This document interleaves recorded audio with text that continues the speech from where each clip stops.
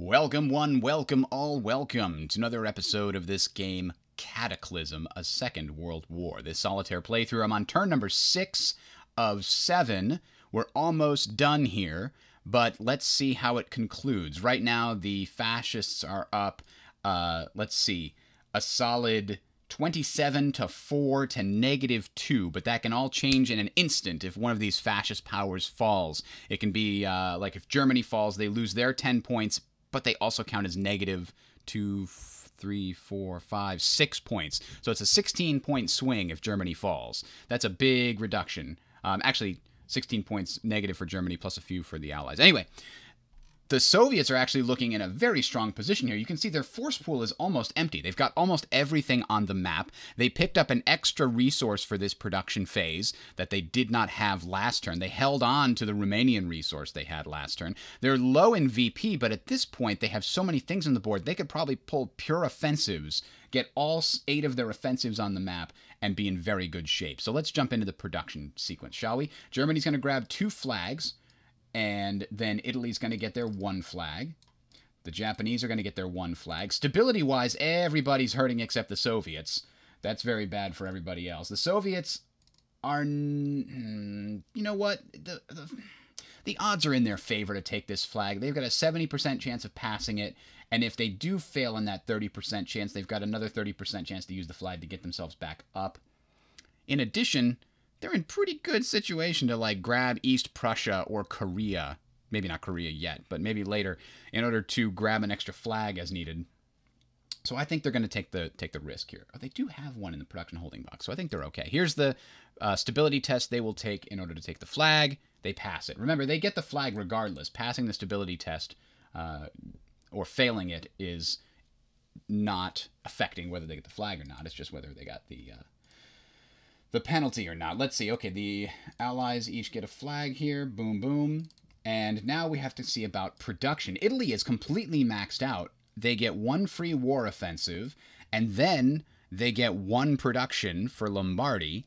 They didn't take any other production, so they're just going to take another offensive.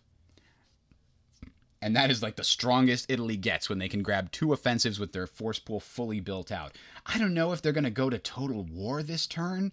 That's so dangerous for Italy to do. We'll make that decision later. Next, we go up to the Soviet Union. The Soviet Union has... Are these any offensives here? No, they should have all... Actually, they have only 7. One of them is over here on the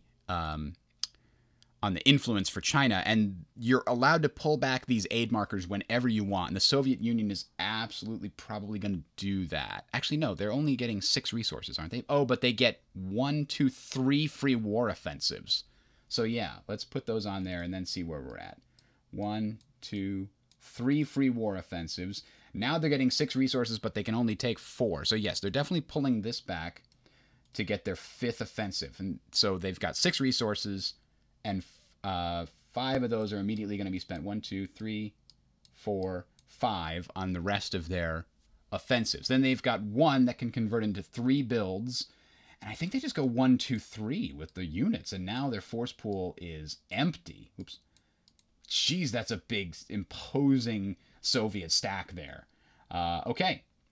So now we move on to the Germans and Japanese. Well, the Germans, damn, they are in a bad situation.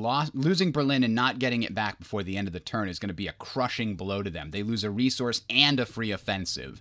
But they've still got the Paris and Provence resources, so that is going to help carry them through here. And most importantly, they still have the Ruhr production site. If they hadn't got that back at the end of the last turn, they would not be able to build anything. They wouldn't get any resources or offensives or anything of that nature. So they get 2 free war offensives, which is very little in the scope of things, and then they've got 3 resources. Definitely want to take at least 2 more offensives, and honestly, it's hard not to take the 3rd, though they're very low on units. So I think we have to build out an air and an upgrade, and that's it. That's all they get, an air and a land upgrade. The Italian air is helping to cover for their missing Luftwaffe right now, but they definitely need the other one out there. And what else do they have? They have an air upgrade in here as well, which would be great That was built from last turn and never actually came out. So they're probably going to reserve that counter. I'm going to move that over right now so I don't forget. They want that air to come out before the air upgrade. That's important. But, crap. They absolutely need an offensive early on, don't they? Or do they? If they get the land upgrade instead, they can try to get Denmark back early on. I don't know. This is tough. And yet very important. They've got air cover right now. They don't need to get that air out necessarily. But you know what? If they take Berlin back, they're not going to have a flag to spend, and that's kind of a problem. But I think they want that land upgrade. They need to get armor superiority so that their offensives can be used as efficiently as possible in Denmark and in Berlin. So they're going to reserve that. And we'll come back to the others. I'm actually doing this a little out of order. I've been thinking about Germany's situation here for a little bit. Okay, so Japan. Japan is in a very unfortunate situation. They really needed to get that Manchuria resource back. They used all the resources that they had in China. And at this point, they did gain the Java resource just in time to lose the Manchuria resource. They had really hoped to have both of those. So anyway, Japan gets one free war offensive. And then it's got 2 other resources to spend. I think they would love to spend it on any of the other things here, but I think they can't possibly afford to. So I think they need both of the other offensives completely and utterly full. And they definitely want to reserve an offensive.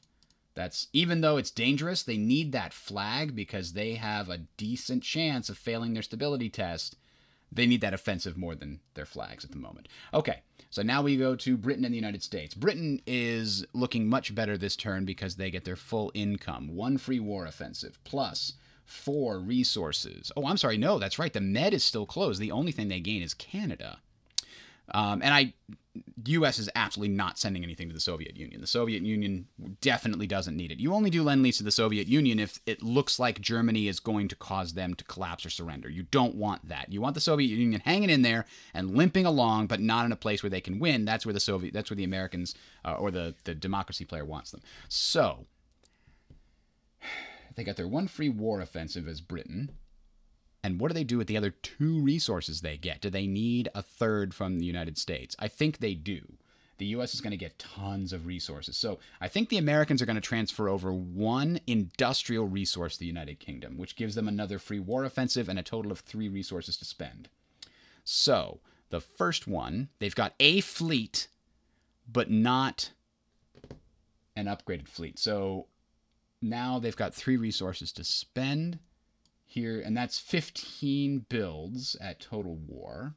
I'm sorry, not 15, 9 builds. So 1, 2, and 3, 4, 5, 6 plus another offensive. They've got 4 offensives there. That's their max, right? No, they've got 6 total. 1, 2, 3, 4. Where's the other offensives that they are missing? Oh, they're not. I just can't count. 2 plus 4 is 6. Duh. They don't get 8 like the other powers do. Okay. So yeah, 4 is the best they're going to do. They got some more units coming out as well. Next turn's going to be big for them. They'll probably have most of their force pool built out. Okay, so that's the Britain. The Americans get 6 resources, including 3 industrial resources because they gave 1 to the British. So they get 1, 2, 3 war offensives, and then 6 resources. And what are they low on? Well, they lost an army in the previous fight there. And they've only got the 1 naval resource over here. But most importantly, they have no air over here. The British air is helping to cover, but there's only 2 of them. Yeah, they definitely need some air. So if they have 6 resources, that is 18 builds. 1, 2, 3, 4, 5, 6, 7.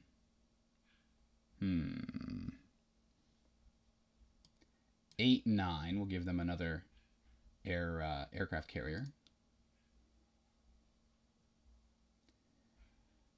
And then from there, we can take 3 more offensives. 1, 2, 3. That gets us to 18. I think that's a good pick for the Americans. And now we'll just do the reserves. So Italy is definitely going to reserve what? Il Duce? Yes, because we want to get that stability up. And then we want to be able to reuse Il Duce if we absolutely need to. Helping retake Germany. I don't know if that gives... If Italy takes Germany, Berlin, does that give Italy a flag or Germany for liberating the homeworld? I don't know. Anyway, we'll look that up if it comes to it, because Italy doesn't actually have any units over there right now. But next we go to the Soviet Union, and the Soviet Union has to figure out what they're going to build off the bat. It might very well be an air unit, because they need one over here before the Japanese attack them in Manchuria to help solidify that control.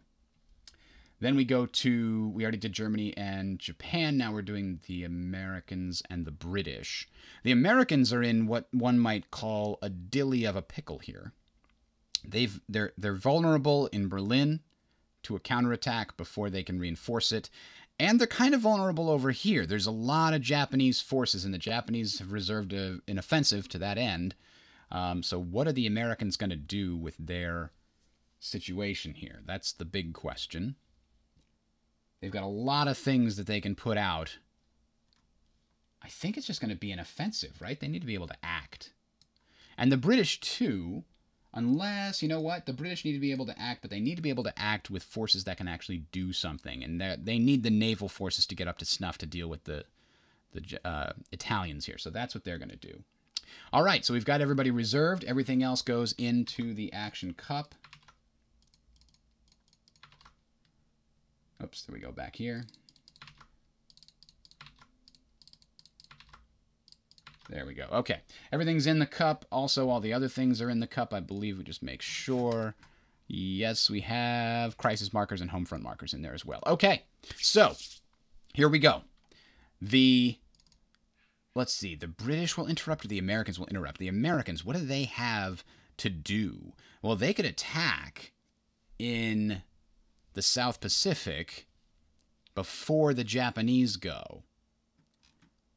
But if they do that, that leaves the British open to being wiped out here by a German attack on Denmark.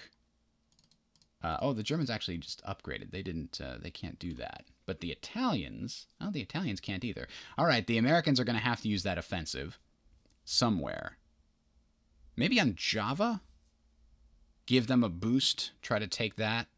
Yeah, I think that's what they're going to do. The Americans are going to do an augmented attack into Java, because that'll cripple the Japanese. If they can do that, they'll get a resource, and Japan will get crippled by that attack. So they're going to use this infantry, actually, instead of the tank. They don't want to waste their tank army here, because if they tie, then both of them lose, and then the Japanese just hold the area. And then they're going to have air power come in and help. Now, the Japanese don't have any air adjacent to Java, so they don't get to do that. So here's 3d6 plus 2 for the Americans. It's a 7. Here's 2d6 plus 1 for the Japanese. Is a 7. Oh, boy. Japan holds on, and the Americans lose their infantry army. This retreats back to the Philippines. Good thing they didn't use that tank. Now they've got a few more options there. But that's not a great outcome for Japan, because they can't afford to trade unit for unit with the Americans. But it's a good thing they did use both those augmentations. Okay, so Japan is definitely trumping in here. They are going to be interrupting and using their offensive. And they have a dangerous game that they're going to play. They're going to declare a base capture operation in... I can't even read what this says. This is Nauru. Nauru, right? So a base capture operation in Nauru, and that is going to be automatically successful. But you're allowed to bring in naval and air units as part of a base capture operation. This one is actually operating at extreme range. So this is at a -1, but the base capture operation is automatically successful. We don't have to roll dice. So after capturing this base, because if there's no defenders, then the base is automatically captured. Here we go. We need a Japanese air base. There it is. So this is now a Japanese air base. And that will now allow us to regroup. All right, so the carrier regroups back to the Caroline Islands. The air might as well just stay there because the next operation is going to be targeting the New Hebrides. The New Hebrides Islands is the target of the next base capture operation. This is military action number 2. We bring the naval unit in because you need at least one naval unit as part of a base capture operation. Then the air unit comes in to support. It doesn't actually need to. It can stay right where it was. But the important thing is that we capture the New Hebrides base for the Japanese, which, very importantly, allows the that's the wrong thing. Where did I put that? There it is. Which allows the Japanese to stay at New Hebrides during the regrouping phase, right? Now, we have one more military action, and unless I am deadly mistaken... Oh, I missed one more thing. During the attack on this airbase, this carrier was also a part of it, and it regrouped back to the Caroline Islands as part of that operation. Now we have effectively cut supply from the Americas over here, and we know that the British supply route is also not possible. It's actually not possible for the Americans, period. Oh, no, it would be, actually. If the Med was open, the Americans could trace from Washington all the way through the Indian Ocean, which is interesting. But as of right now, what you need is an open sea path not blocked by fleets or strategic air forces. The entire thing has to be within 2 spaces of a friendly port. So you go from the American West Coast down to Hawaii, you're still within 2 sea spaces. You can go here and here, you're still within 2 sea spaces of Hawaii, all the way to Fiji, the Gilbert Islands, which is within 2 spaces of both Fiji and American Samoa. But from here, the only legal place to go to try to get there is the Marshall Islands. This is why subs would be very useful. One sub would have allowed me to use these a little bit more effectively, but from the Marshall Islands, you can't trace to 2 spaces of a port from the Marshall Islands. We've effectively completely cut off all the American supply. So now we dictate a base capture operation in the Bismarck Sea, and this is going to be from the unit from the New Hebrides, and we check supply, remember, before the units move into the area. So now these guys in the Bismarck Sea are in limited supply. Then we move the units in. First we move the units in, and then we declare supporting units, which includes all fleets and air units adjacent to the target, which can also include these. And I think the Americans will throw in their fleet as well. But the purpose of this is to do as much damage as possible to the Americans. I'm not sure. By the way, this is the 3rd military action, so they can't augment it. They just have to rely on that -1 from the supply and the fact that the Japanese bringing carrier superiority to the battle. They're hoping for a triumph here and destruction of all Allied forces. That's unlikely, but we'll see. All right. So 2 dice for the air battles for the Japanese, and then 2 dice -1 for the Americans. 2 dice for the Japanese is a 6. That means the Americans have lost, but they've lost 6-3. That's 2 losses for the Americans. They have to take it on that. And then the second loss could also, you know what? They can stop air parity. They can take the other loss, and now they still have air parity here. Yep, they took 2 losses. That's still kind of a good win for the Japanese, but they probably would have liked to have the extra die going into this next battle. All right, so now it's 2 dice for the Japanese because they don't have air superiority, and neither do the Americans, and 1 die -1 for the Americans. This could be really bad. 2 dice for the Japanese. That's a 5. That's a solid number. Then 1 die -1 for the Americans. Oh no, it happened. That's what the Japanese were hoping for. A massive disaster for the Americans. So, that is going to cause 3 losses for the Americans. It's actually going to cause 5 losses, but they only have 3. Then the air unit is going to have to retreat to Papa, where it came from. They actually could retreat to the Solomon Sea. Let's see. It might as well retreat to the Solomon Sea so that if they try to capture that, then they can. All right, and then the then the Japanese take the base. There we go. They've captured Rabaul. Now the Japanese gain a flag, which they did desperately need to hold off the... and they get to put that in reserve to hold off the stability situation here.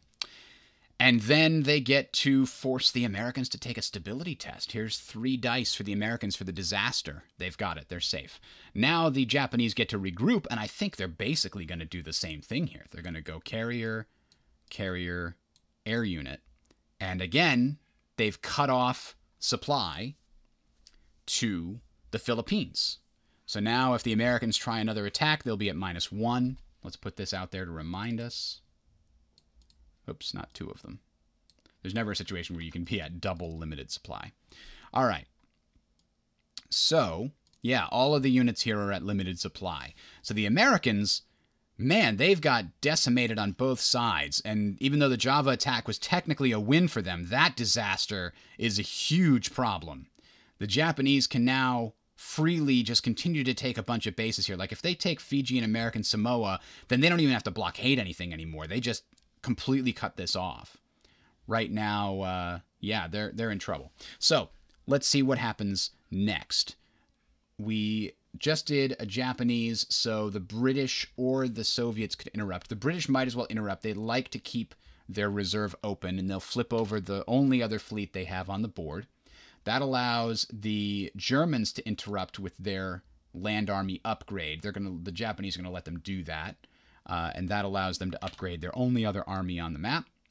Then the Soviets will interrupt to place their air in Manchuria before the Japanese get an offensive up there.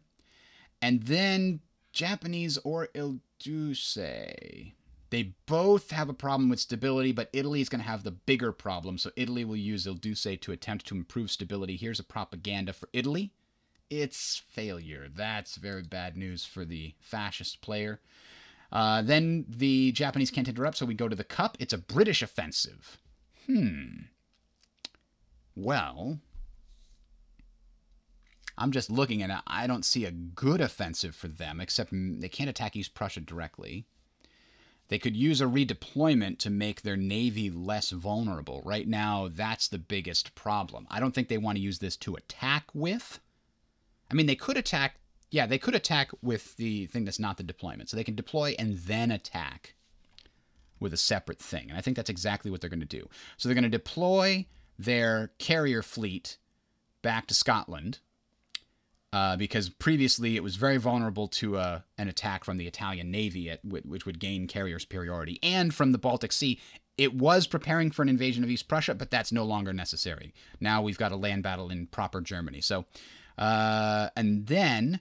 they're going to do, for the second action, an attack into the western approaches, try to kill this German sub, and they don't need to augment that. They've got carrier and air superiority, so they probably don't need to augment this. This is 3 dice versus 1 die. 6 to 6! Oh! Oh no, they did need to augment it. The British carriers are knocked down. They killed the German... oh, you know what? Let's put the carriers in here so that we can activate them together. Or if we put them up here, then the carriers up here can activate together. That was a good call. But damn, the British Navy is getting hit hard in Europe here. They don't even have any Navy in the Pacific. That's how hard they've been hit in Europe. Okay, that's the end of that second. And then the third they were going to use to build something. And I think it was just going to have to be an extra air. Because right now they've only got 2. Having a third up there could be very important. All right, so that's the British offensive. That goes to available. And the Japanese are going to interrupt to try to increase their stability. They did so successfully. All right, and then the British will interrupt to add this air unit to London and then, send it over to Denmark. Yeah, London isn't actually threatened at the moment, although it could be very soon. All right. Now, we move on to the Cup. An Italian offensive, that's what they've been waiting for, but what are they going to do with it? That's a very good question. They could do a naval attack on London with carrier superiority, and maybe... No, not air superiority, though. They could do an offensive into Romania. And actually, if they augment it with +2, that's pretty good odds, especially at killing Soviet air. So that's what they're going to do. Even though this is just a single lone, they're just trying to weaken the Soviets and maybe get Romania. Very unlikely, but they're going to try. So with a +2 here, I mean, they really don't have anything to do with these carriers right now. Oh, wait a minute. Wait a minute. The Romania attack is actually fairly weak because there's not a huge chance of actually capturing Romania, and they could get the benefit of being in Yugoslavian defense territory later. But if they did an air attack on Denmark, they might wipe out that air with a +2, and that would allow the Germans to take it back very easily.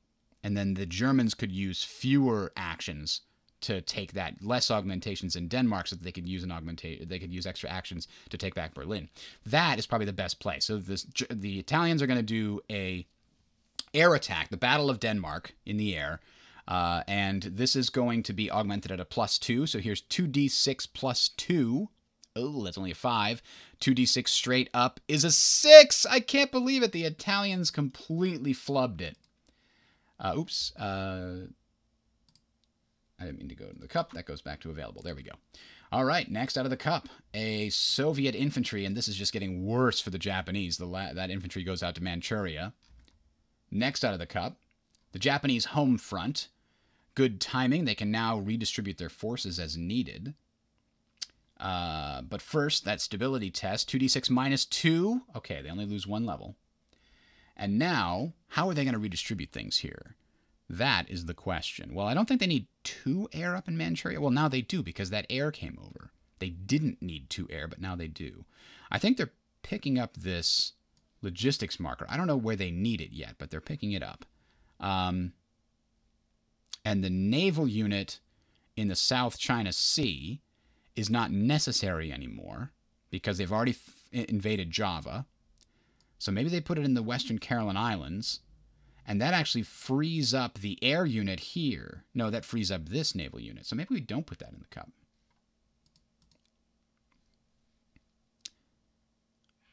No, it doesn't free it up. We still have to block the Bismarck Sea. Otherwise, the Marshall Islands... No, the Marshall Islands are still not within 2 of the Bismarck Sea. Yeah, we don't have to block the Bismarck Sea anymore.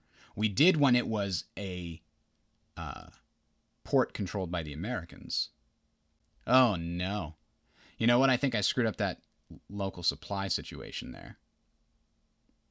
No, because we had units in the Caroline Islands when we were blocking that. Now I remember. But we don't have to do that anymore because the Marshall Islands is 3 away from Papa.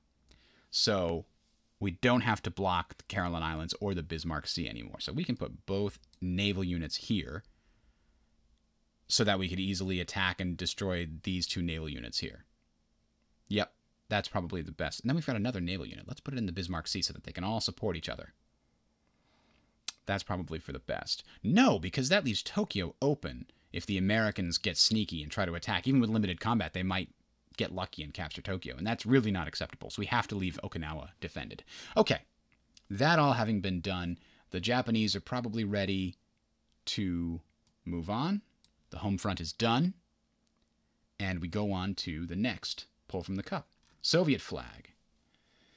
The Soviets have 2 flags, and they're actually the ones doing best on stability right now, but there's no guarantee of that. So I think they want to reserve their flag in the hopes that their home front comes up before the other flag. And if we need it, we can use it for propaganda twice, this flag and the other flag. All right, so next out of the cup is the Civil War resolution. Spain is over. We finished that civil war. I don't think we have any other civil wars on the map except China, which is just them trying to expand.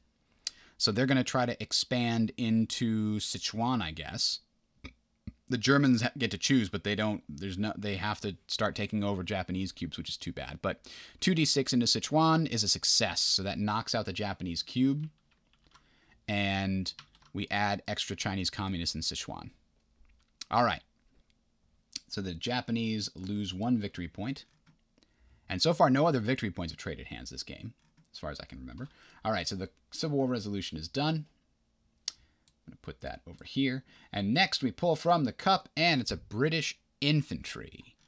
They've got the one over here in the Bay of Bengal, which is actually cut off because Egypt is gone.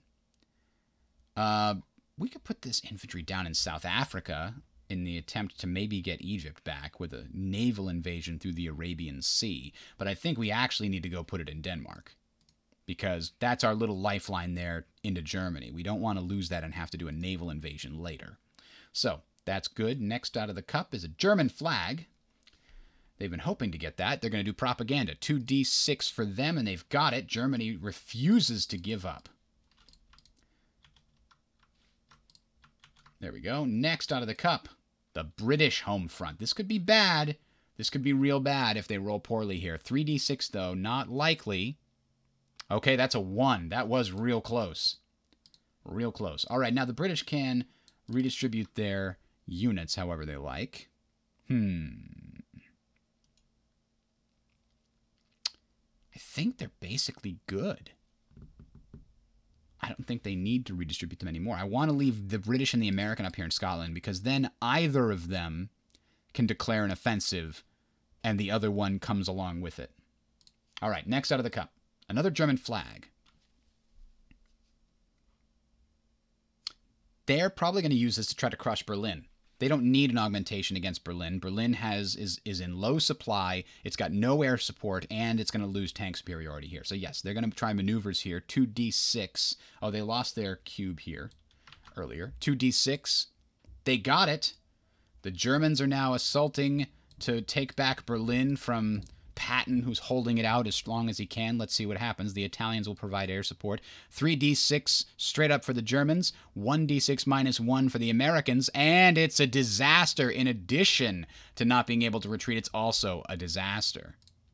That's bad news for the Americans. Yeah, because it was 3 losses. 6-2. 6-1, actually. 6 losses. All right, so the Americans lose 2 VP. The Germans gain 2 VP, because they're no longer negative in Berlin. And that means the fascists gain 2 VP and the democracies lose 2 VP. Berlin is back. Germany regroups to the Ruhr, and so does the Italian air. All right. That was a massive success for Germany. And now we go back to the cup. Soviet offensive. If they only had that tank upgrade in Manchuria, they'd probably go after Korea. Oh, they wouldn't get it because it's adverse terrain in Korea. Oops. So, I don't think it behooves them to attack over here. I mean, they could get a +2, and that would solidify their Manchurian resource. But I think there's just so many other juicy targets. That's what they got to focus on right now. Because at this point, the Germans have managed to hold off the Americans and the British. Do you go for their throat right now? Ideally, the Soviets want to grab Berlin and the Ruhr before they have to fight the Americans. Do they wait one more turn for the Germans to fight and take out Denmark and then go in? I think that they start nibbling at the edges right now. So, the Soviets are going to use this offensive. 3 military actions. The first one is to take Poland. So they're going to move in, and they're going to have to use just the 1 and 1, which is 3d6 is 1 action, no augmentation. 3d6 is 6. The Polish defenders are from Italy. It's 1d6 minus 1 for the tank superiority, and that's clearly a victory. We do not get a triumph, unfortunately. So that's gone, and that is gained. So Italy and fascists down 1, communists up 1. Still a massive gap, but the Soviets have pushed in. They're going to regroup with these units, get them both into Poland. That was their first military action. I think they take East Prussia, do they? At this point? Yeah, I mean, why not? It'll get them a flag, force the Germans to take a stability test, and it's easy to do with just 1 action. So that's what they're going to do. They're going to take East Prussia. So they're moving in a tank army and an air unit. That gives them 3d6. Ooh, that's only a 4 versus 1d6 minus 1. is a 3, just barely. Whew, they regroup back to Poland, and the Soviets get +1, and the fascists get... Did I give Italy a point by accident earlier? No, they have 7. Okay. The fascists lose 1, and the Italians lose 1. Oh, sorry, the Germans lose 1, not the Italians. There we go. All right. So that was number 2. Number 3 is going to be Hungary. See, this is 3 military actions, but they're all with tank and air superiority, so I don't feel like I have to augment them. Although this one might not have air superiority. It's a little bit dicey because the Italians are going to come in to support. All right, so 2d6 versus 2d6 straight up. Here's the Soviet roll.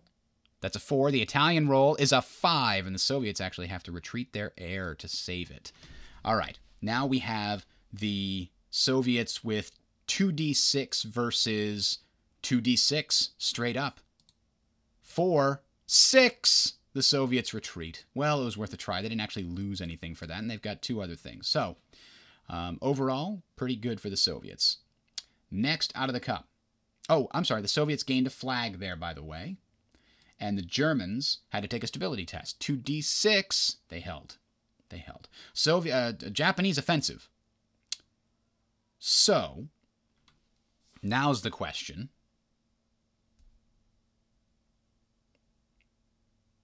Oh, you know what we did wrong with Japan? I keep giving myself breaks and go back and fix things because I'm thinking of 3 different powers at once. And if I was just playing as the fascists, I would probably take more time thinking about this. But let me fix this here, because the Japanese still want to block the supply, but they also need to have air support for the attack into the Philippines. So that's what they're going to do. Okay, so that's how they regrouped it earlier. The attack onto the Bismarck Sea, or their home front is what allowed them to move all the stuff around. And that would have been a legal move to keep them in the Western Carolina Islands. Okay. So now the question is, how many offensives do they have left? This is their second to last offensive. They really want Manchuria back. But they'd also love to hit the Philippines while the Americans are still weak. But Manchuria is just more important. A double augmented attack into Manchuria. Yep, that's what we got to do. And we'll only bring in the tank army. Actually, you know what? We'll only bring in the infantry army. Because a tie with the tank army doesn't help us, and a tie with the infantry army doesn't, but the tank army, to get that back, costs 2 resources. To get this back costs only 1, right? So I think that's the best play. So, double augmented attack means 2d6 plus 2 for the Japanese. They really need a 6 here. There's the 6. That's an 8. 2d6 straight up for the Soviets. 8 to 6. So they have to retreat their air. That gives the Japanese air superiority. They would have liked to have done more damage, but that's okay. So 3d6 plus 2 is a 7 versus 2d6 plus 1 is a 7. Oof. Again, that is slightly better for the Japanese on an individual battle basis because the Soviets just lost two builds worth of a unit, and the Japanese only lost 1.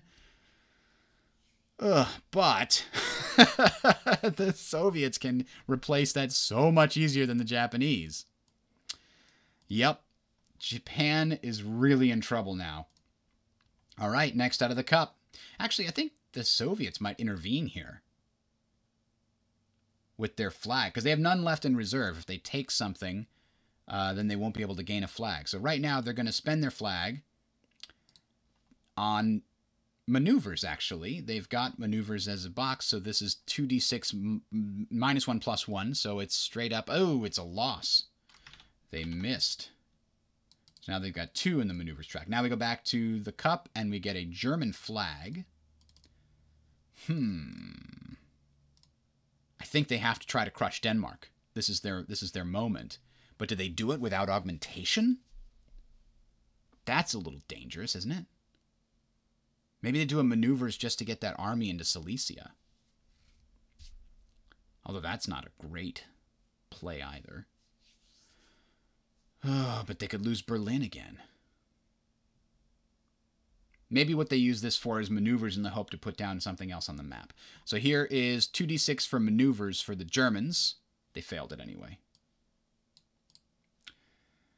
And actually, they probably should have held on to this for propaganda, but they'll hold on to the next one for propaganda. All right. Well, it was worth a try. They really wanted to build one more thing, get it out on the map. Anyway, next out of the cup is the Crisis. 2d6 is a 6/4. All right, a 6/4 resistance. The United Kingdom chooses an area without any powers land units and at least one fascist or communist cube. The controlling power performs an effectiveness check. If it fails, remove all cubes and retreat all non-land units. So, which areas would be most vulnerable to this?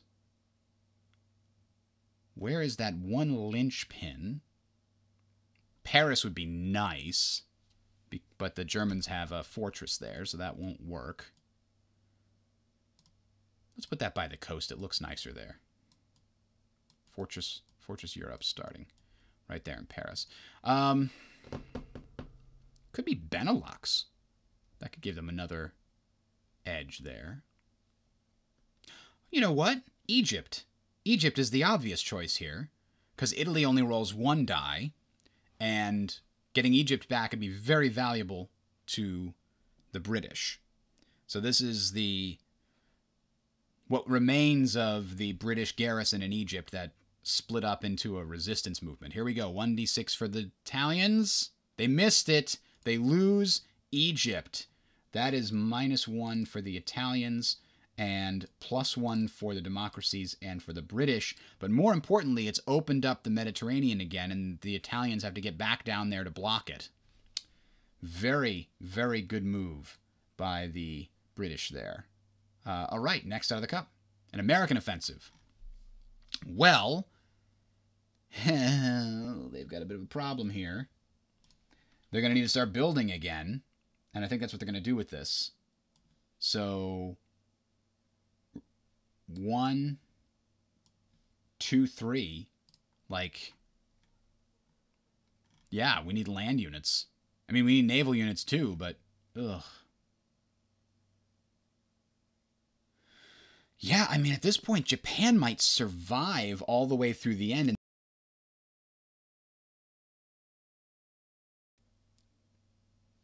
But they'll have more offensives.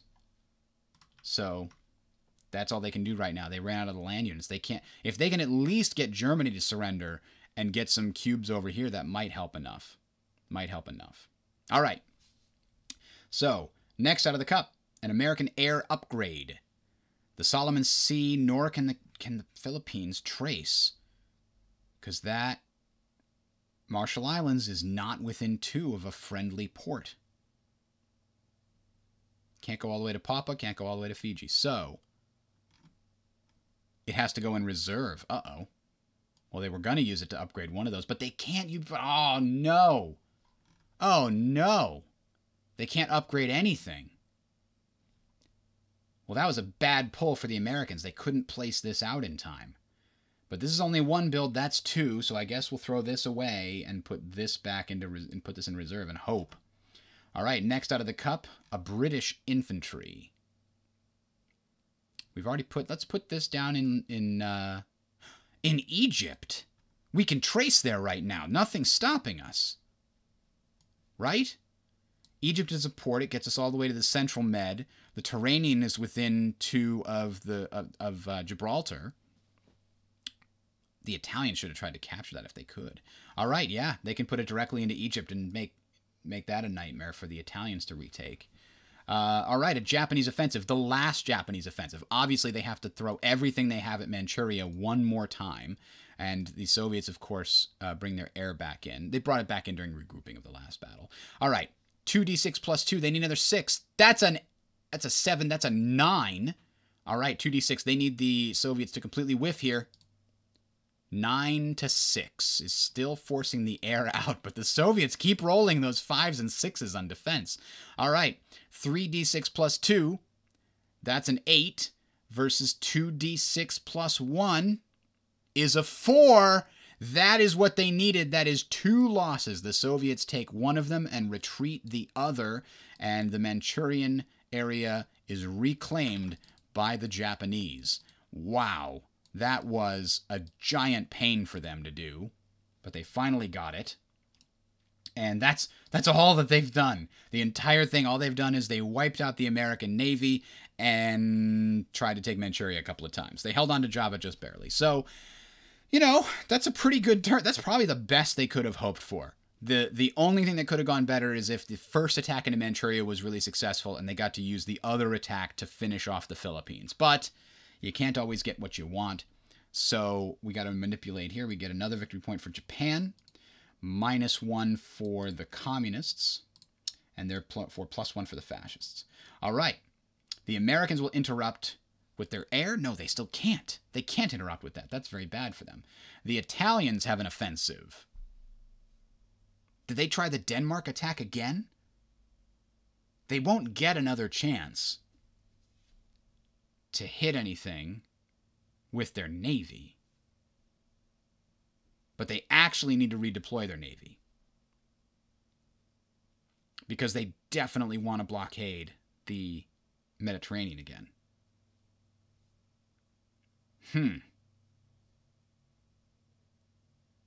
Yep, that's a hard pick. I think they are going to redeploy their navy and put 1 in the Tyrrhenian Sea and 1 in the Central Mediterranean.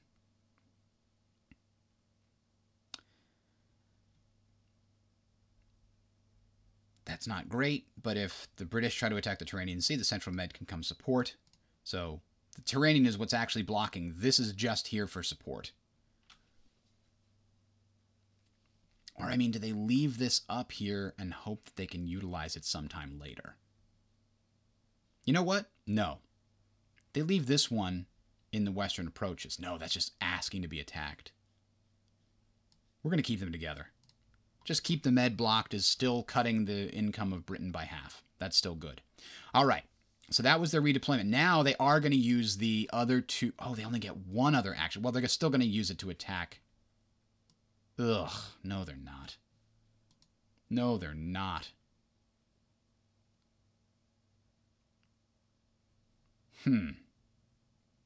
Is there a better place for their air? I don't think so. They had to use this to deploy. Otherwise, this is their last offensive. And they have nothing else in the cup. They would get no other movements. Do we really want to attack the British air? Yeah, we're going to use it. We're going to hope for a good result, even without augmentation, because they're only at mobilization and not total war. 2d6 versus 2d6. There's the Italian 6 and the Defender 6. That's kind of a bad result for Italy, but it means that an augmented attack from Germany will be much easier to finish off and or remove the British air completely. Okay, so now we go back to the cup. Available, here we go. There's the German attack we were waiting for. So the Germans are definitely going into Denmark. They want to wipe this thing out and actually force them back to Norway. All right, so the air battle is 2d6 plus 2. That's an 8 versus 2d6. That's a 3. 8 to 3 is 2 losses, and that is goodbye to the British air. Now we get 3d6 versus 1d6. 3d6 plus 2 versus 1d6. This could be a nice triumph for the Germans. That's a 7. 7 to 2. That is definitely a triumph because that is 3 losses. 6 to 2 is 3 losses. And that is exactly how many they have. No, wait, it's not, is it? Yeah, the wording is you can't retreat if you would still be destroyed after retreating. But they can suffer 1, 2, and then 3 is retreat, and they're not destroyed. So that is legal. It's not a triumph, but it was very effective. The British lose a point, and the Germans gain a point. Denmark becomes theirs. The question now is, do they regroup to Germany, or do they try to continue and take them out of Norway? I think they have to regroup to Germany. Or leave 1 in Germany and 1 in Denmark, and then leave the air in Denmark. That gives them the option to attack Norway later, but also leaves the Ruhr with defenses here that can't be dealt with. I mean, there's actually nothing that can invade now, is there? The Americans don't even have anything on this map. And even if they put something in London, it's not going to get upgraded immediately. But they don't need to invade Norway, so we're going to leave this in the Ruhr. All right, that was all of the all of the military actions. We go to the Cup. That's Soviet.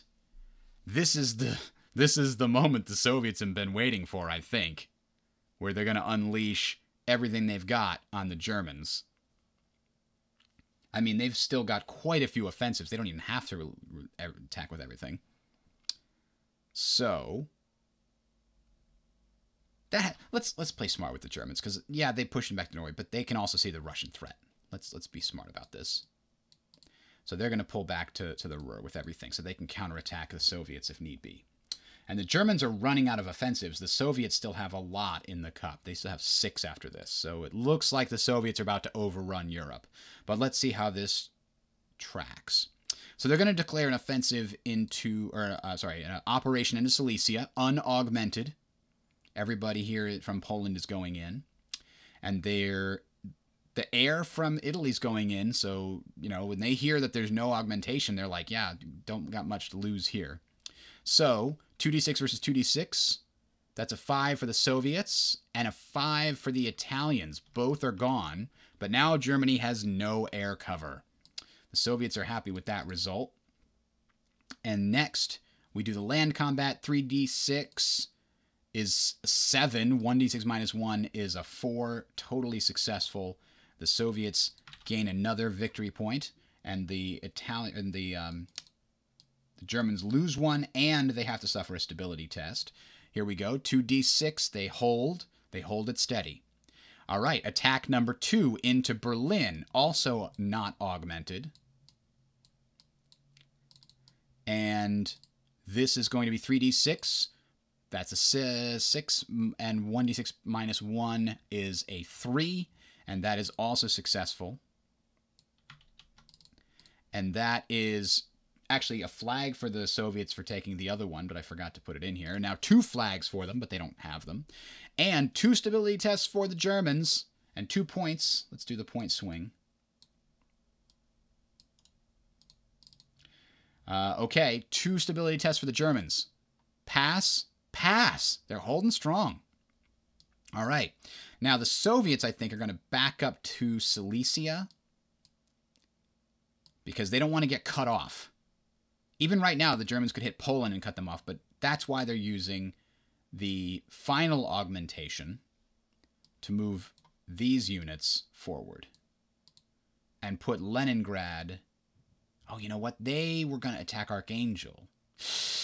Let's just let the Germans have that. If we force them to surrender, then they lose Archangel. If they had more forces and we were worried about a flanking attack, then we would do something about it. But right now, that is just better. These guys are going to stay where they are. And I think these guys in Romania are going to stay where they are. If they have a full offensive they can spend on Yugoslavia later, they might, but not right now. That's it. So Poland at least has some defense. We have a double air and a double tank armies in Silesia. And we're ready for the next Soviet offensive to hit the Ruhr with as much force as possible. Next out of the cup is an American offensive. I think they're going to use this as builds. We just established that they've got a problem here. Here's 2 to get 1 more fleet coming out for next turn. And then 1 more infantry going into the cup. Because we have a lot of American air in the cup, I believe. 2 American Air Forces in the cup. We still have to wait for this stupid thing. Okay, fine. We'll throw another air in the cup just to increase our odds of getting that sooner. We'll put more infantry in later. All right, that's the American offensive. They had such a promising fight in the last game, but it's looking bad now. The Soviets get a flag. They're going to use that as an offensive, right? Or no, as a build? Yeah, they've got maneuver, so let's do 2d6 minus plus 1 is a success, so they lose their cubes here. And then I think Germany actually succeeded in its maneuvers earlier. Maybe not. All right, we'll leave it there for now. The Soviets are going to use it as a build. And they're going to put an heir into the cup because they lost that one heir over here. All right. And they can't interrupt, so we go back to the cup. Soviet Army upgrade. We go back over here and flip Irkutsk, which gives us a chance to invade Manchuria again. Or do we do it to Romania? Or do we do it to Poland? I think we want the tank army over in Irkutsk. Because if we take Manchuria, we can maybe use it to grab some more victory points in China. All right. Next out of the cup, an American offensive again. Damn. What are they going to do? This stupid American carrier is over here, and it doesn't have anything to attack because the Italians ran away. So what we're going to do with this is redeploy it to the Pacific because we desperately need it over there. But it's going to have to stop in California, unfortunately. Wait a minute, no. The Med is not clear. I was going to say the Med is clear, they can go through Egypt. No, but they can't. I think they're going to redeploy. During this redeployment, they're also going to use the sub to plug the hole to make sure that the Italians can't get out next turn to block any supply there. And you could also move the sub over here to be sneaky with stuff, but I think that's fine. Other redeployments. I think that's it for redeployment. So then they've got 2 left. Did they build one more fleet? Or a couple of air forces? Or a logistics base, right? Because the problem they have right now is they don't have a base. Yeah. So they're going to build a logistics base and an infantry army. All right. Next out of the cup, where do the Soviets intervene? No, they've got 1 flag in reserve, so they're going to hold on to that there. Next out of the cup, Soviet infantry army. I think we put that in Poland and continue our sweep. This is great to get, but the extra infantry army is not going to help us get it. So instead, we're going to put this in Poland, and it gives us more options over there to attack Czechoslovakia. An American flag is going to be used as propaganda to try to get their stability up. Oh, it's a fail. That's not great for them. You don't want the Americans to collapse. But they're not going to get another flag unless they take more territory. Damn. They're in big trouble now with that miss. The Soviets get an offensive, and they're going to use it in the Ruhr. Fully augmented, I think. Right? That's kind of what they have to do. Before the German air comes out. Yep. They're going to do that. Soviets are going into the Ruhr. Fully augmented, so that's 3d6 plus 2 is a 7. And the defending target gets 2d6 straight up is a 5. They flip 1. And now the Soviets have air and armor superiority for the next battle. And now they go to the cup. There's an American offensive. There's so many of them. They could do so much good here. And I think actually, no, crap. They need this guy to come to the Hawaiian Islands. And this guy will go down to American Samoa. No, because that guy's within. No, he's not in a port, so he can't be part of an operation or support. And the Japanese don't have any more things anymore anyway, right? Damn. That's still dangerous. We know how many times we've lost our stupid naval forces.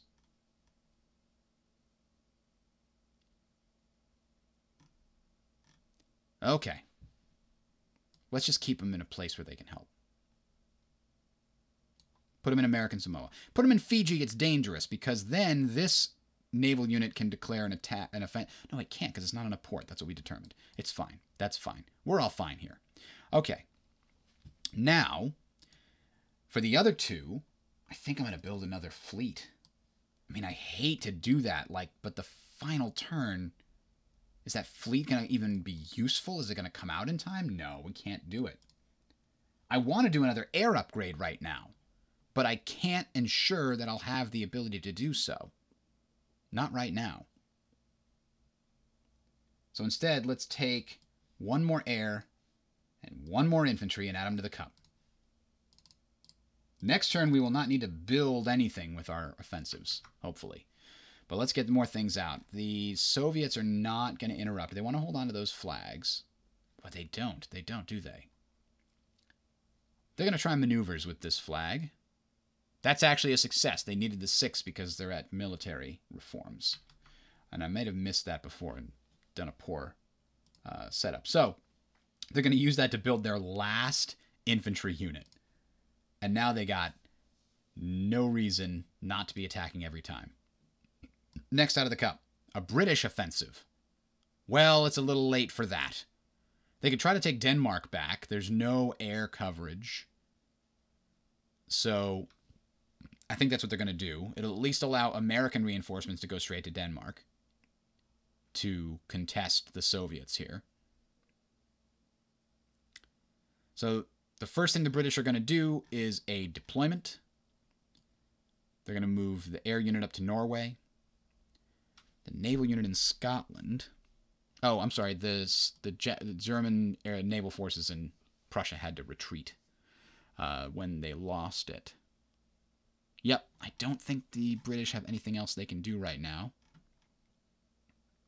So we now put the rest of the offensive into an attack on Denmark. So this is going to be augmented with a +1. 3d6 plus 1 is a 7, which means the Denmark forces can't beat it, even with a 6. Jesus. So the Germans lose a cube. Fascists lose a cube. And the democracies gain 1 and the British gain 1. All right. And the British are going to regroup to Norway, allowing American forces to enter Denmark, because the British just don't have that many offensives yet left and don't have much coming out of the cup either. Actually, the air is going to stay in Denmark for sure. No, you know what? The British can stay in Denmark because they can get upgraded with a tank army later. Okay. The Soviets will interrupt then and put out their last army. But where? I think down in the Caucasus. We could maybe get some more resources down there with that army if we have extra offensives and nothing to do with them. We could put it in Irkutsk. Irkutsk. But we're going to put it in the Caucasus. Give us more options to get more victory points in other places. Next, out of the cup is the second crisis. 2d6 is a 3-2.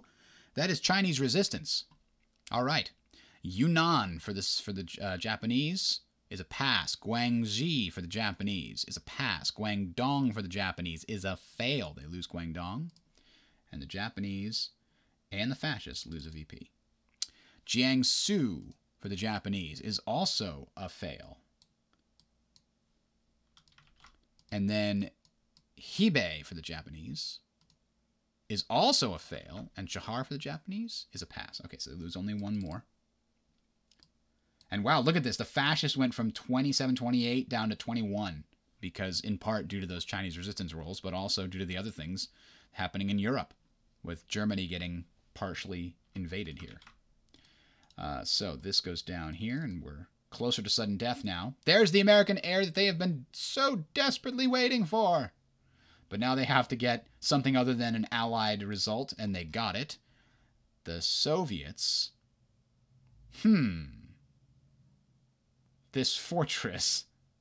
I kind of would like to put it in Romania, but I can't do it until we move out of there. Ooh. I guess we put it in the Baltic states. Prussia. No, the Baltic states blocks more to the north. I can now pick up this fortress and put it in the cup and remove it somewhere else. All right. That allows the Americans to upgrade this air unit. And now they're finally in a position to do something in the Pacific. Next out of the cup, a German offensive. Something they had been hoping for a while. They're going to probably use it to take back Berlin. But they have zero air cover if they do that. That's too bad, but they're going to do it anyway with a +1 augmentation. So they're going in with armor superiority, but not air superiority. So, the total then is 2 plus 1 versus 2. So here's 2 plus 1. That's a 5 versus 2. It's a 6, and they have to retreat. Oh, no. But at least it wasn't a tie. For their last result, they're going to put an air unit in reserve. Next out of the cup. An American air unit. Now they're coming fast and furious. Let's put this in the Pacific somewhere. Let's put it in Wake Island. Or down in Fiji. Fiji's an even better place. All right, the Germans are then going to interrupt and put their air out in the Ruhr. Next out of the cup, an American infantry. As we mentioned, we were planning to put that into Denmark and upgrade it later. Because right now there's nowhere we could really put it. We can't get it to Australia even because of this Japanese blockade. All right, next, British air. Well, that's going to go in Denmark and support any American-British combined operations over there. Oh, the other German air into the Ruhr. Another Soviet fortress. I guess we can put it in Mongolia just to prevent the Japanese from doing something really sneaky over there in the future.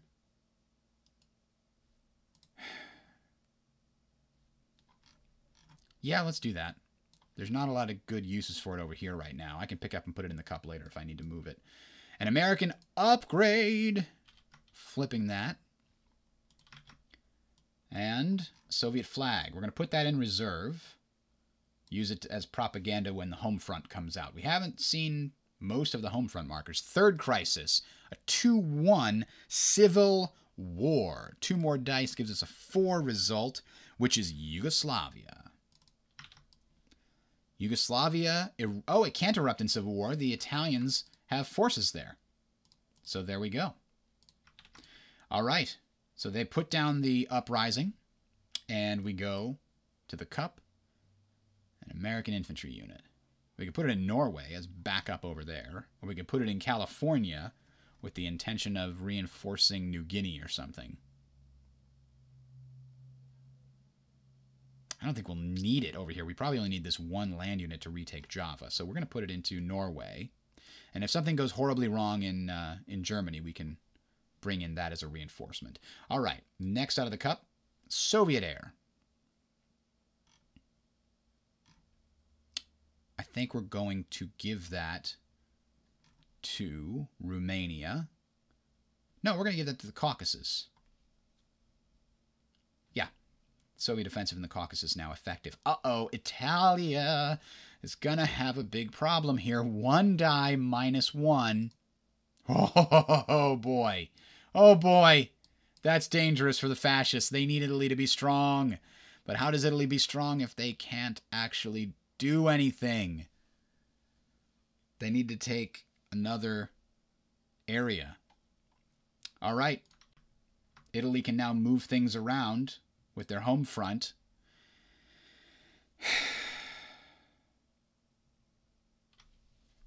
I want to put them in position to get another Italian flag. You know, I was originally thinking if the Italians take back an allied territory, either they or the Germans would get a flag. But the way that it's written, flags by game events, removing an enemy cube from one of its own home areas or one of its colony areas containing a resource. That means if Italy successfully saves a German area from the Soviets, neither of them get a flag.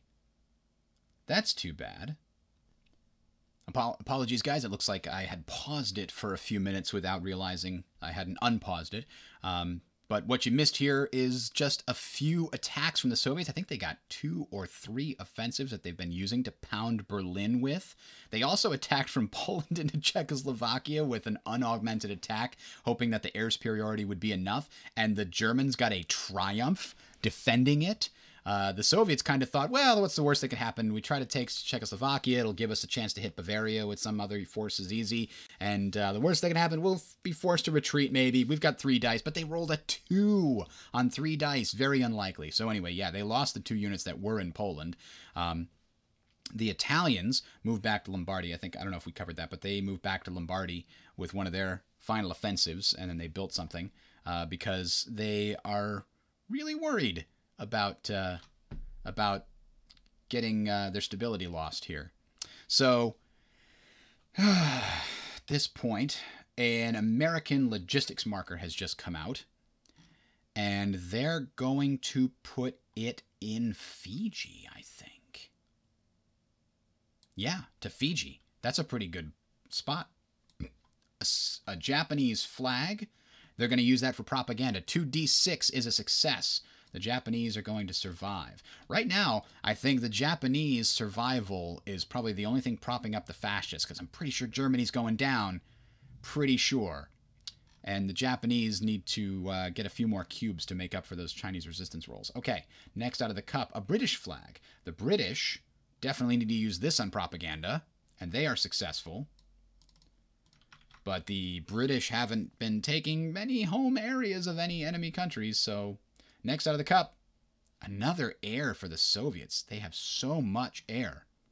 Let's put this over in Irkutsk, because they don't need it in Romania since the Italians pulled out. They can now hit Yugoslavia, Bulgaria, and Hungary and get a bunch of victory points that way. Because we're coming up on the last turn. A German flag allows them to maybe build something. They don't have anything to take back right now. Or they could take Poland. No, they don't have the air to do it. Yeah, not super worth it. I think they might do a maneuvers, though, just to get this unit back into Berlin. Yeah, that's what they're going to try. 2d6 is a success.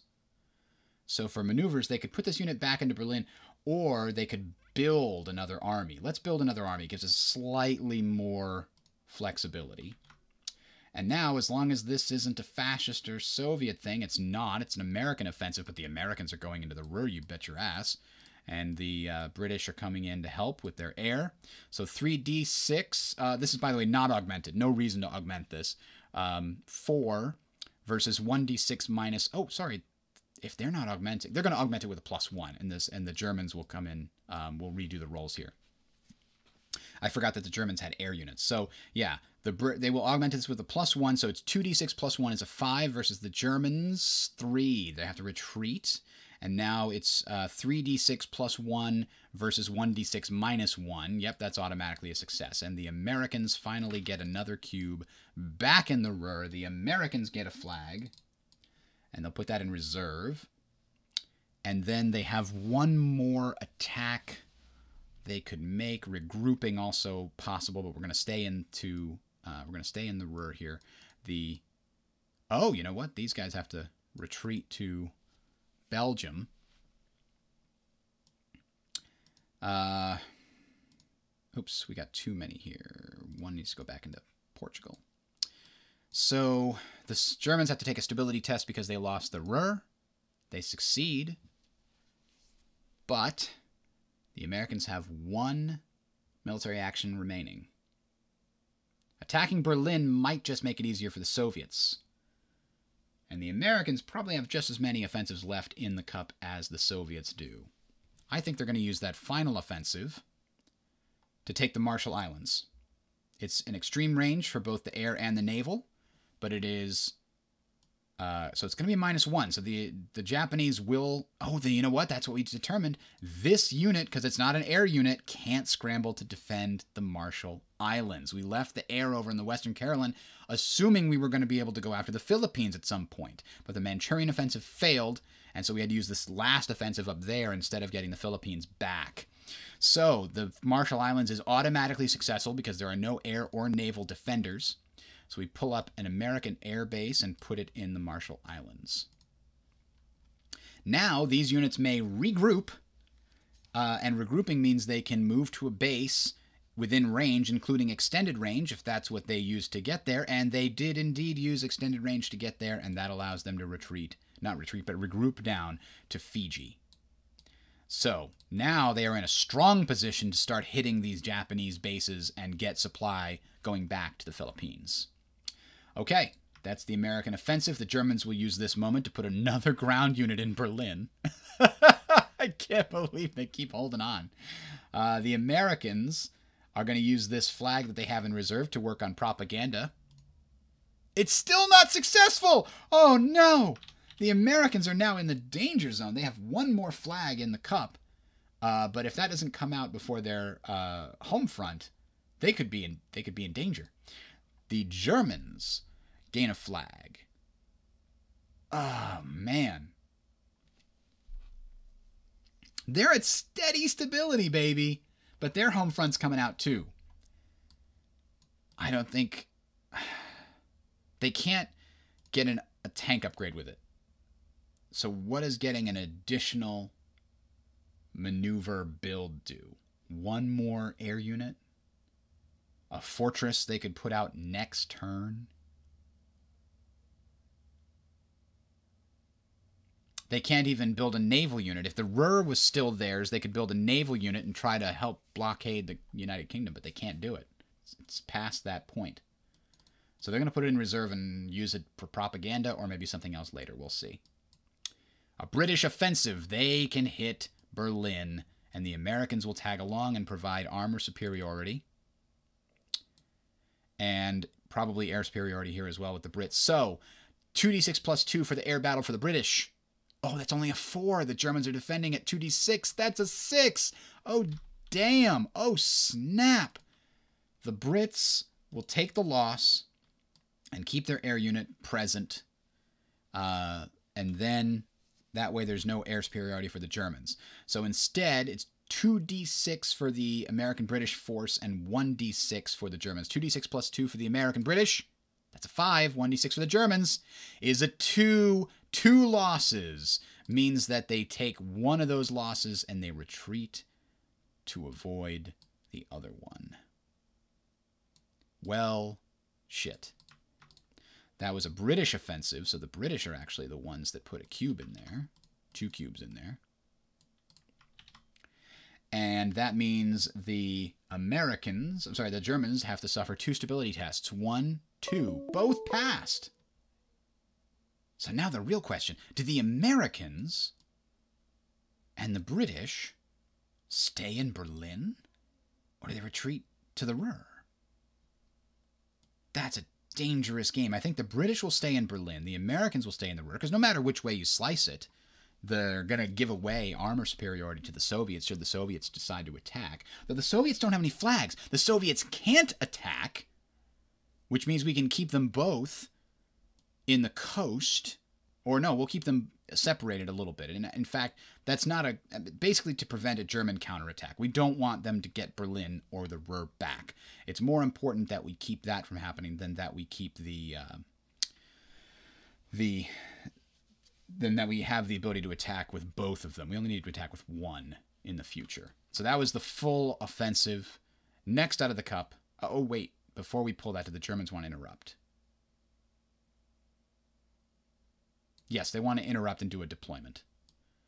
Because they need to get both of these units together. 2d6. All right, that's the maneuvers check successful. They're going to deploy over here. Or, you know what? Same thing as last time. Just build a unit.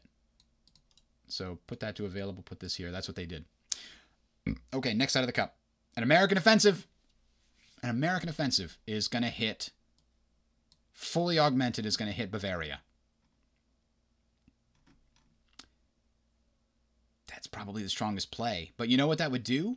That would mean when Germany surrenders, there's a tie.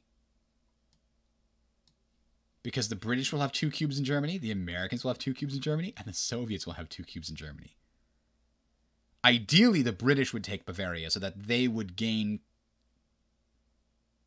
control? I don't know, maybe they wouldn't gain control. Doesn't matter. Let's hit it. So, full of augmented offensive.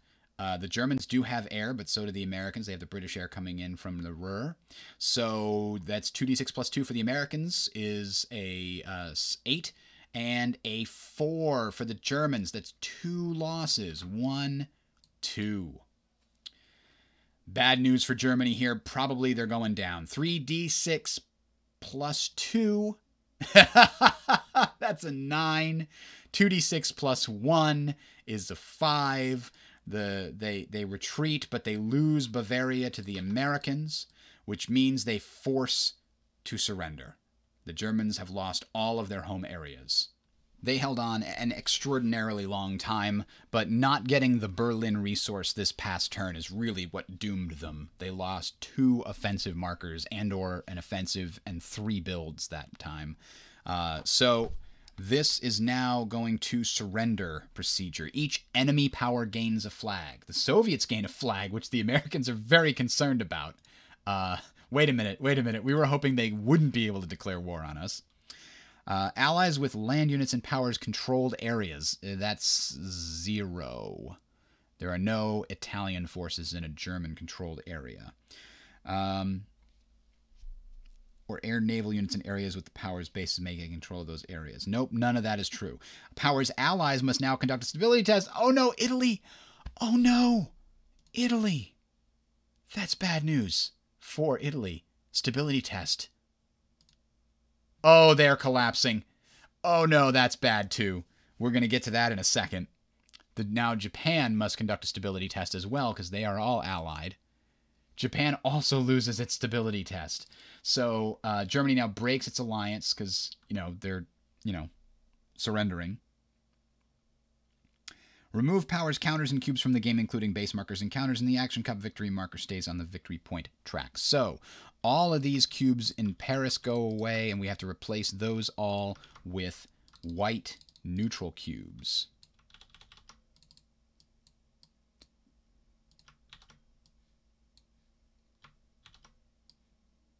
Because that's something that was clarified by the designer. If you have areas controlled, surrendered power controlled by somebody that is surrendering, and that's a problem. Okay. So those are still counting negative for the democracies now. Don't forget that. But these also go away, so those become neutral countries.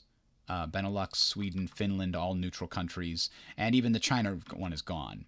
So Germany is now worth negative 1, 2, 3, 4, 5, 6 for the fascists. Germany went from +8 to -6. And that means the fascists are at a very different level now, but we'll do that in just a second. So remove their counters and cubes from the game. So that also goes to there. We don't have... This can go to the counter mix because we don't need it anymore. And they remove these things. Gone. All right. I think that's all the German stuff on the map. So now we go to place neutral cubes in each power's home area or colony area not controlled by another power. That's already been taken care of. Area is now uncontrolled country, subject to place unknown base markers. No. Units that can no longer legally occupy the affected area must immediately retreat. No. Flip surrendered power stability marker to surrender. Opposing ideology with the most cubes in home areas of surrender power moves surrendered marker to the circle on its political display.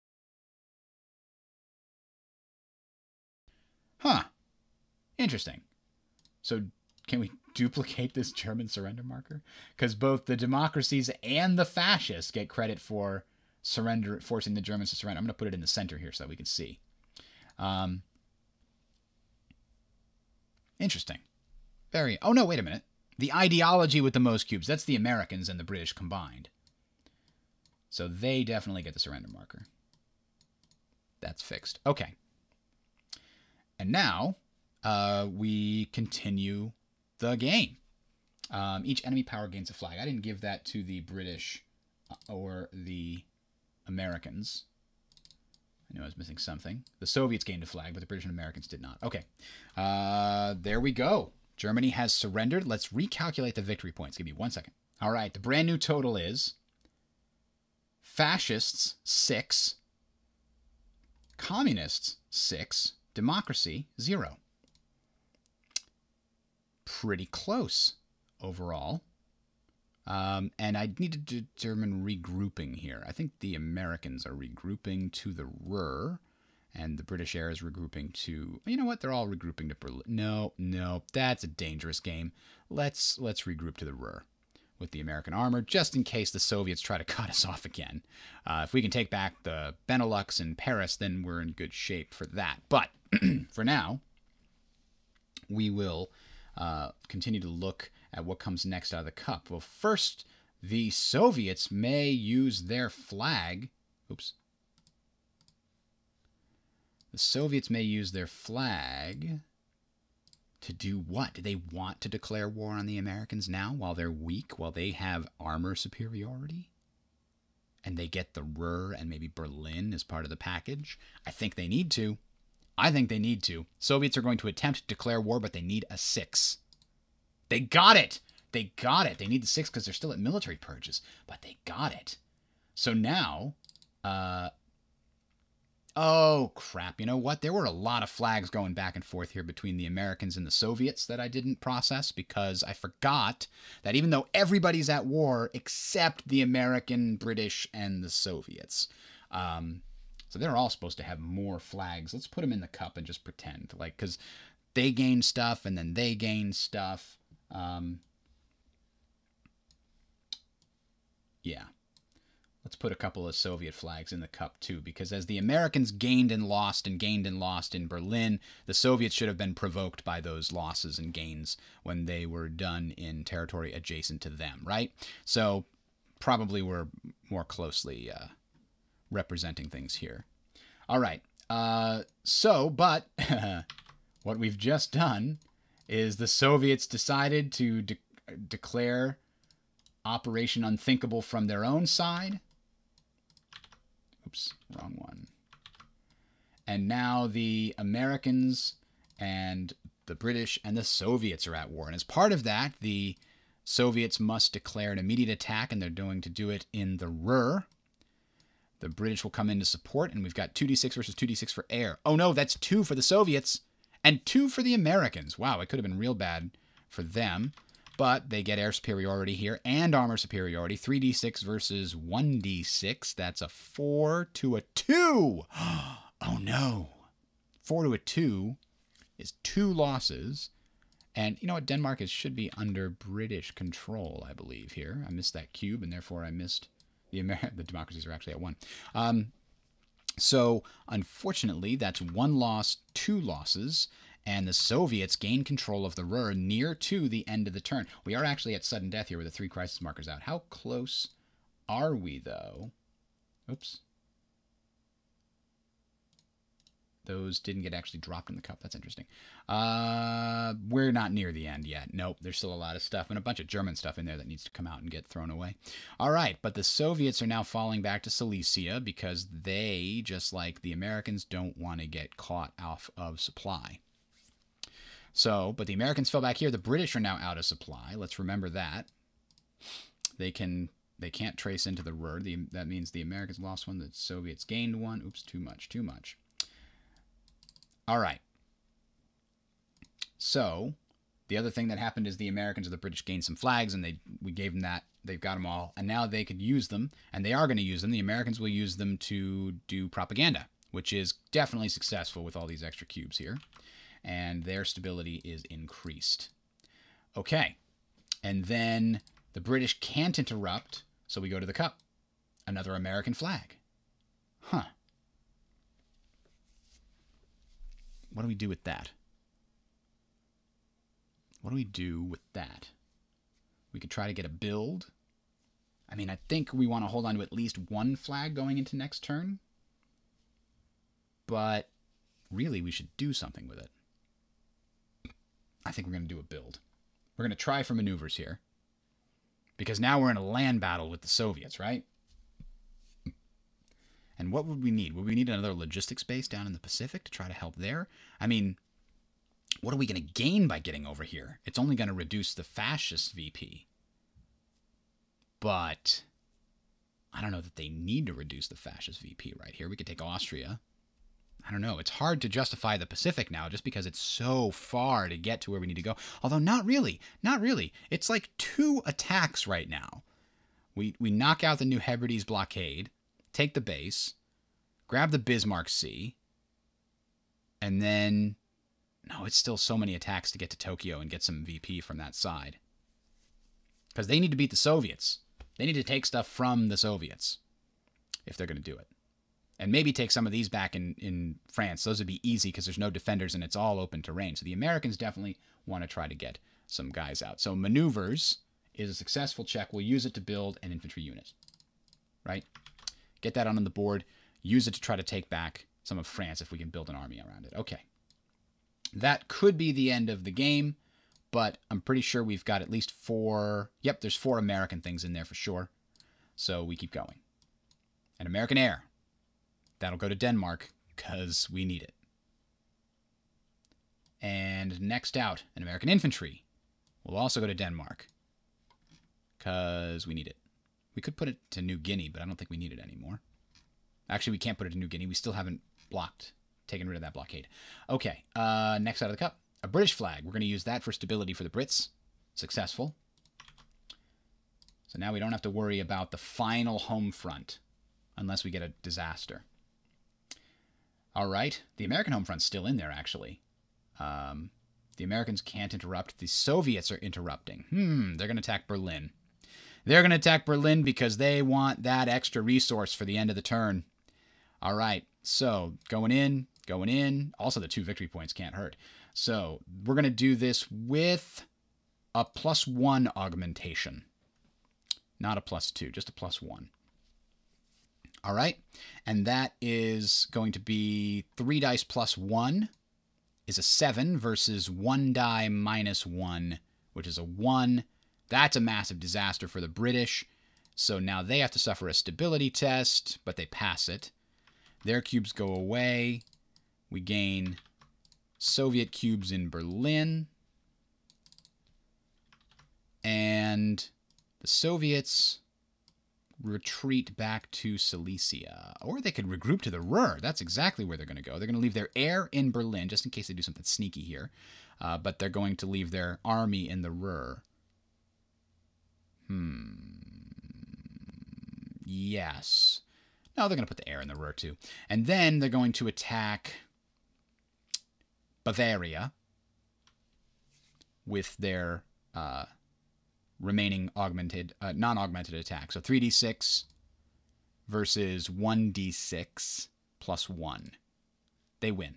So the Americans lose another cube here. So we didn't do this. Americans lose 1, British lose 2, and that means the democracies lose 3. 1, 2, 3, just like that. They're way back on the ropes. The Soviets gain 1, 2... how many are they going to be at now? 1, 2, 3, 4, 5, 6, 7, 8, 9, 10. Yeah, they're at 10. Things are looking real good for the Soviets right now. They've got a solid stability. They have the ability to grab Manchuria if they get one more offensive this turn. They wanted the Ruhr, though. That was more valuable, so they grabbed that. And they're looking real good on victory points. All right, so that was their full offensive. The Americans or the British could interrupt. I think the British are going to hold on to their flag, so the Americans can interrupt and put a unit in what? Where's this guy go? I guess he goes into Norway and just acts as more backup into Europe. Like, that's what we need. We need Germany to be ours. We need to fight the Soviets on their front. Oh, you know what? Archangel is gone too, by the way. Goodbye. That gives us, I mean, the Soviets, I've been calculating, I forgot about Archangel, but now it's correct. Because Archangel isn't actually controlled by the Germans anymore. I mean, the Americans could go through Sweden into Finland and start hitting the Soviets where it hurts. So yeah, we'll leave that extra unit in Norway. All right, next out of the cup. Oh, could the crisis now be at an end? 1, 2 Soviet, 3 Soviet. That is not enough. British, British, British. Is there one more British? No. American, American, American. I think this is the end. The Germans are ignored. Yeah. You need 4 things to continue when you're at total war, and everybody's at total war except the Italians. So, buttons. Yep, it looks like Soviet offensive is not enough with the 2 Soviet flags. It's so much easier when you're doing this in the physical version, by the way. All right, so that is the end of the turn. Soviets get to keep a flag. British keep a flag for next turn. Germans, that's removed from the game. Soviets get a flag. Italians get an army. That would have been nice if that came out. Germans are out of the game. Germans are out of the game. American home front has to be resolved. And in fact, I think there's multiple home fronts in here. And they have to be resolved in increasing effectiveness order for what that's worth. Let's put another air here because we have 2 airs down in there where we're on another attack. So what are the other home fronts we have to resolve all at the same time? We'll do it in increasing effectiveness order, as the rules stipulate. But also, the American Army upgrade goes into reserve. The British flag goes into... Oops, not in there. Goes into... not reserve, but the production holding box, rather. So does this flag, as part of the end turn process. The British Air never got an upgrade. But now they have no British Air to upgrade, so that's going to be problematic next turn. Another American Air goes over in the production holding box. Did I take the air out and put it in Denmark? I think I did just a moment ago, right? That was weird. That shouldn't have happened. Let me double check. Yeah, I definitely did that. I should not have done that. So let's do this properly. The air goes into the American holding box because I need to not be an idiot. The British goes into their holding box. And then the next things, the German home front is removed from the game. I'll put it over here for now. Soviet home front has to be resolved. American tank goes in the holding box. Soviet holding box. All right, so I got all that resulted. Now we need to do the Soviet home front first. Here's their stability test with a -2, means they lose 1 level of stability. And then we do their maneuvers. This is actually very good for them. I wonder what happens if you pick up this fortress and put it in the cup. Let's see the timing on this. You resolve home front markers, and then you place markers from the cup. Yeah, so they can pick up this fortress and technically put it in the cup, which results in it going on the production holding box. They could do the same thing on the Baltic states one, because they want to move those to someplace more valuable. They do want Manchuria. Well, actually, you know what? Now that I'm thinking about it, how valuable is Manchuria? Wouldn't it be more valuable to grab a bunch of Chinese areas? Let's put these guys... Oh, in Mongolia, we can't trace supply through there. Let's do this. We're going to be defensive on this front anyway, so we'll switch these guys around. That way this tank army can be more successful in picking up. You know what? Resources aren't important in the Caucasus anymore, are they? No, they're not important at all. We just want to get as many victory points as possible. But if we get into Turkey, we could then grab Iraq, Syria, Jordan, and all of those are very easy to get with this tank army. So we will keep the tank army in the Caucasus.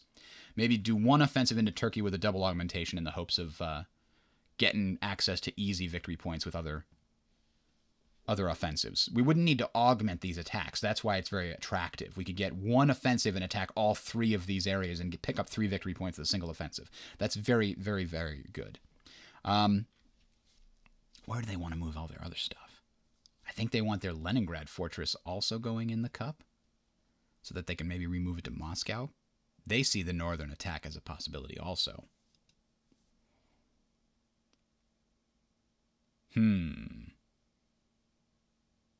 Yeah, they're going to do that too.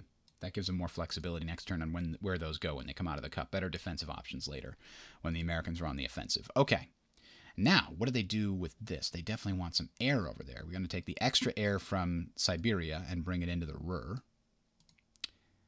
And I actually just want some extra forces over here, too, to defend if we attack into other areas. We don't want the Italians trying to take back Bavaria. I think we're just going to keep an infantry army in Berlin until we get a fortress that can get put down there.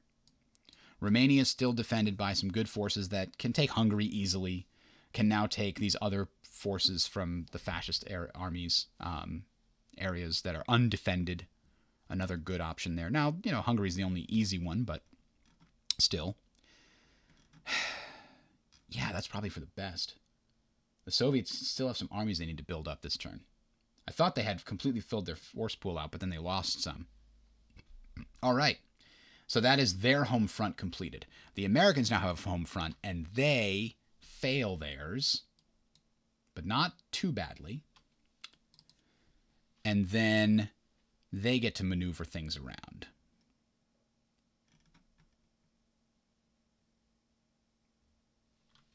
I think the Solomon Sea guy isn't needed here anymore. He can go to New Guinea. Now, he's still, you know, not great because he's at -1, but the air units are not at limited combat, I don't think, because supporting units never have to trace supply. So the air combat is never at limited -1, which is weird, right? Isn't that a weird consequence? Anyway.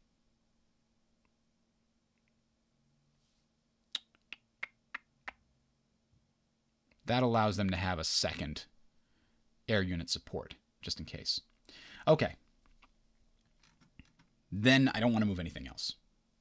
Nothing else to move for the Americans. Okay, so that's it. So we're done. We put all this crazy nonsense back in the cup. Sudden death turn is over. The Americans get this, and they get the A-bomb into their available markers box. They can now build that next turn and try to use it to drop a bomb on somebody. We're going to have to see how that works next time. The Civil War resolution marker also goes into the cup.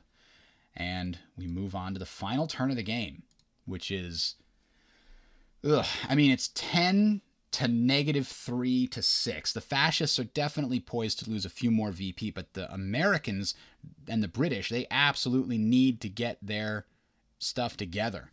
The Italians blocking the British is still killing them. And the Soviets just picked up a ton of points. They're now going to get 1, 2, 3, 4, 5. 5 war offensives. That's as much as the British and the Americans put together. They're then going to be able to collect 1, 2, 3, 4, 5, 6, 7, 8. That's the... Nope, they can't get Manchuria. They're going to collect 7 resources. The Americans and British combined are going to collect 9. If the Americans could have broken this blockade... No, they still couldn't get Java. The Japanese finally are going to collect 3 again. That's good for them, but that's not really enough. We'll see. We'll see how things go. Thanks for watching, guys. We'll pick this up again in the near future.